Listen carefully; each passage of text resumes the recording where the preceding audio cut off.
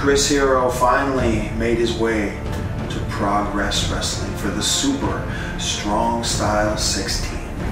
I had a banger with Mark Andrews. I had a slobber knocker with Big Van Walter, and my protege Tommy End. He beat me. He made his way to the finals and he won the whole damn thing.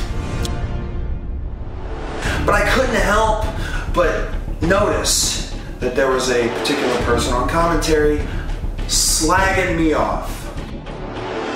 The people don't want to see Chris Hero, they want to see the villain. What kind of guy says that they're not anyone to fuck with, by the way? I fuck with Chris Hero. I don't care about Chris Hero. Marty Scurll, the villain of pro wrestling. Marty Scurll had some derogatory things to say about me, and hey, I'm used to it. I've heard pretty much every insult you can imagine.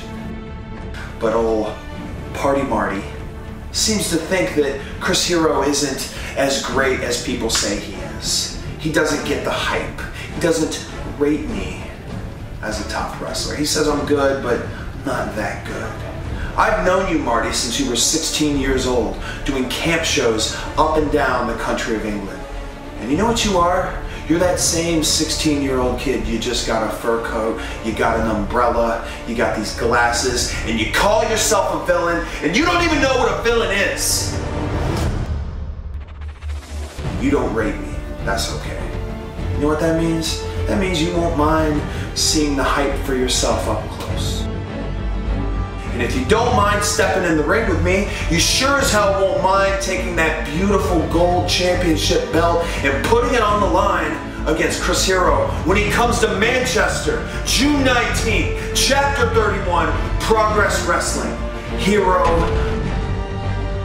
villain. Balls in your court, Marty.